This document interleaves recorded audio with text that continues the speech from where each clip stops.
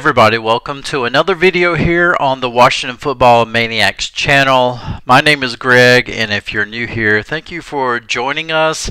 Please consider subscribing to this channel if you haven't already done so, and when you do, please consider hitting that notification bell so you will never miss another video release here on the Washington Football Maniacs YouTube channel. Let's get into today's video, shall we? So in my last video, of course, being very frustrated, we were talking about Ron Rivera and is he on the hot seat? And certainly, you know, he's probably, with all intents and purposes, he's fine for this season unless we really continue to see the Washington Commanders struggle. And I think certainly everything will be all hunky-dory in Washington land if the Washington Commanders beat the Dallas Cowboys on Sunday. I mean, beating the Dallas Cowboys always seems to brighten anybody's day if you're a Washington fan, right? And so that could certainly ring true for us if we're able to beat the Dallas Cowboys. But you know, other than that, you know, we were talking about that, but let's talk about what can this current coaching staff do to make things better as far as play calling. Obviously, I don't think we're going to see any personnel change within the coaching staff right now. I just, you know, maybe a position coach here and there. I don't know if we'll even see that, though. You know, with beyond the idea or beyond the fact that we did see a position coach get fired earlier before the season. For the most part, Ron Rivera has been pretty loyal to his coaches, especially when you talk about the coordinators. I don't see Jack Del Rio getting fired, especially when you look at what the Commanders did against the Eagles this past Sunday. The defense actually played pretty well for the most part. And because of that, I think Del Rio kind of, I know some fans will disagree with me, but I think he kind of redeemed himself a little bit. Now, certainly that could all fall apart in the next game because it seems like that's how the defense has been. But, you know, the defense played pretty well. But overall, we do know that there's issues right now on the offensive side of the ball. And we saw, obviously, some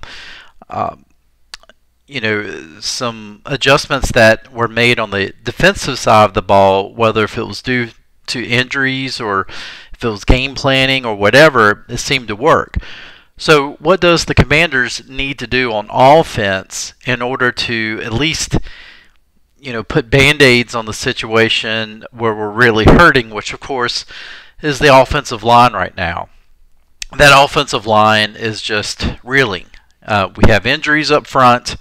The offensive line just hasn't played very well and hasn't really protected the quarterback.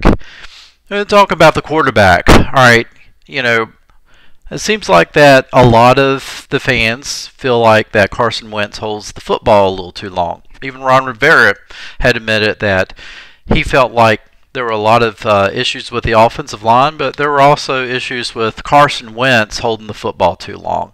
I can probably get on board with that as well. But what can we do to alleviate both? Well, I think the first thing that I would do if I'm Scott Turner, I would look at my offensive play calling. And I would say, you know what, we haven't ran the ball very well. We haven't protected the quarterback very well. So I think what we need to do is we need to get the ball out of the quarterback's hands much faster. How do we do this? Let's mix in some shorter passes, some timing passes, some slant passes. Let's do some screen passes, some bubble passes. Let's do a lot of that. Sometimes those shorter passes are an extension of the running game. You know, when your running game is not hitting on all cylinders, that's what you need to do sometimes to to move the ball methodically up the field. And that was one of the keys to the game that I talked about in a couple of videos back. In the Eagles game, was the key to beating Philly is to keep their offense off the field. We couldn't do that because we kept having 3 and outs.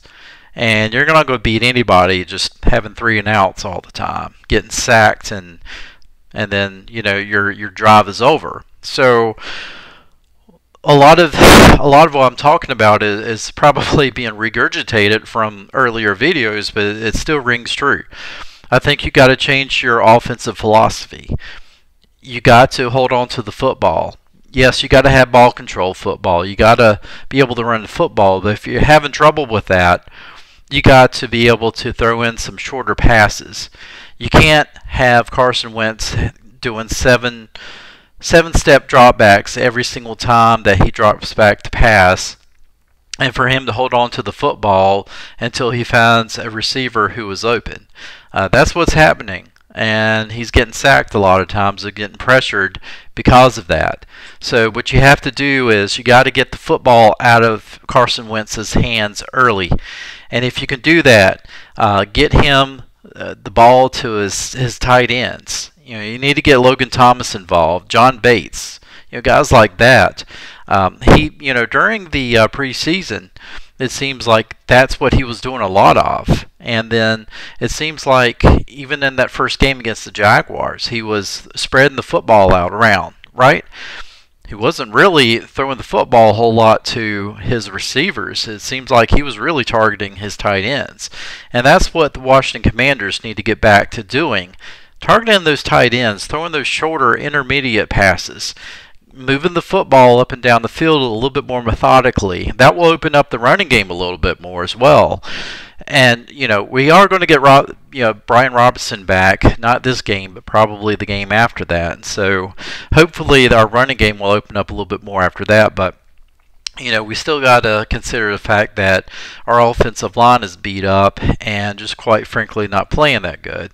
So that's why, having the shorter intermediate type of passing game is going to help. Now it's going to probably force the defense to try to step up to stop those shorter passes, and that's when you can, then you can audible out of that and maybe set some of those receivers for a little bit more of the up and go patterns and try to beat them over the top. But that's what I think Washington needs to do, is to get Carson Wentz in a good rhythm earlier on. Don't try, because right now this is what you're doing. You're putting him in a position where he's having to get huge chunks of yards, and it's not working. And yes, I do realize being able to go to the run game earlier on helps. And if that's getting stuffed, then that's already, of course, that's really beating that game plan.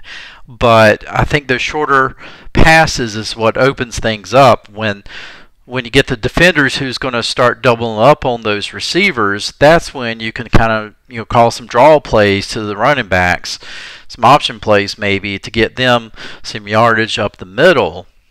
So then they have to back off from those receivers.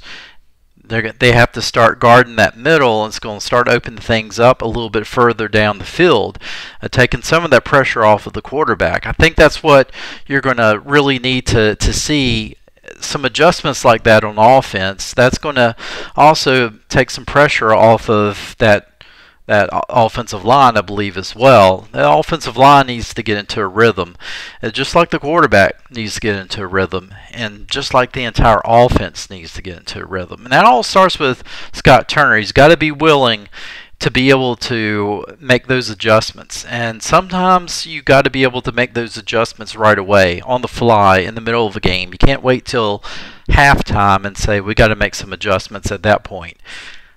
You just, at that point, you're down by 3 scores, and you're really, you've dug yourself into a deep hole.